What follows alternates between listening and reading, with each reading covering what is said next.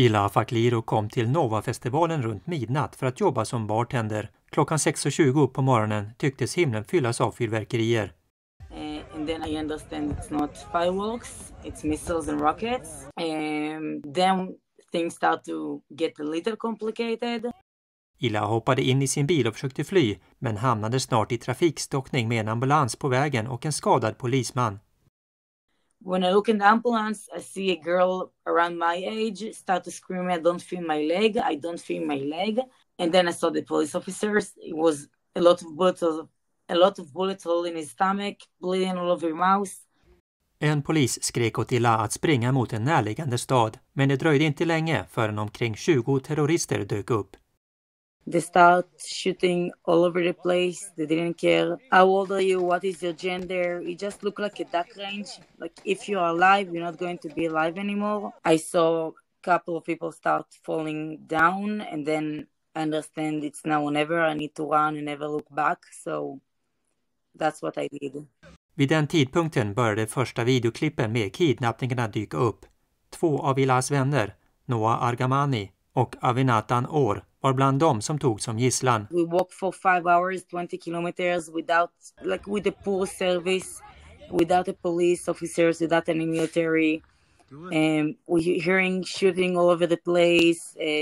Missiles start to explode behind us, so we see like a huge black cloud. Ila säger att den terrorism som Hamas ägnar sig åt inte har något att göra med kampen för frihet. Killing innocent people, kidnapping kids, babies, elderly women, people that been in the Holocaust, raping women, it's not in the name of peace. This is not what bring you free Palestine. Demonstrationerna för Hamas runt om i världen har skrämt henne. When Al-Qaeda did the 9/11, nobody stood by them. When ISIS did all the things that ISIS did, nobody stood by them. But if it's Hamas in Israel, everybody cheering and standing behind Hamas, I don't understand why.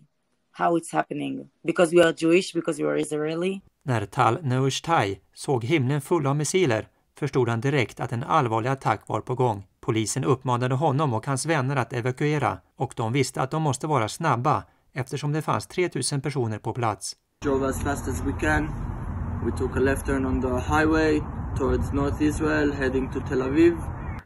Men snart såg de bilar som körde tillbaka i motsatt riktning. Vägen var blockerad av terrorister som sköt på människor. De åkte till den närmaste byn, Kibbutz Be'eri, för att gömma sig i ett av husen.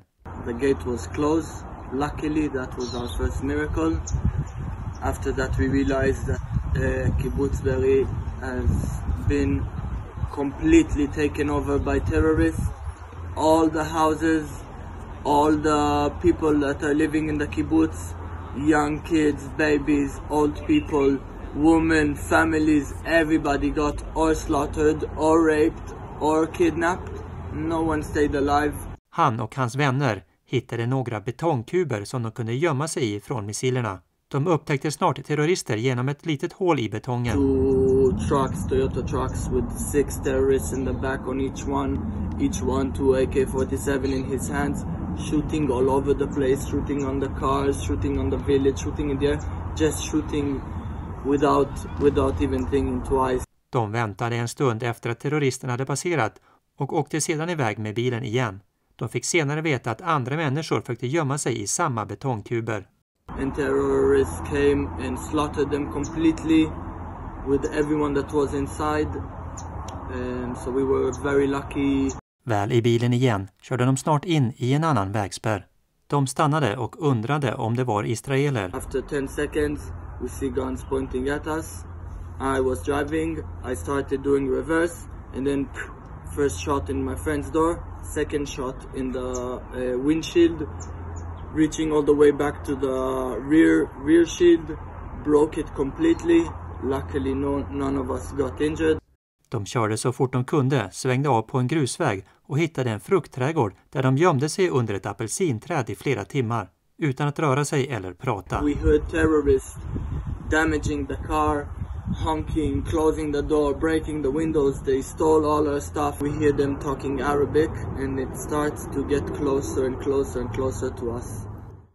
Som tur var för Tal och hans vänner passerade terroristerna förbi dem. Israeliska soldater hittade dem så småningom, gav dem vatten och tog dem till ett säkert hus i den närmaste byn.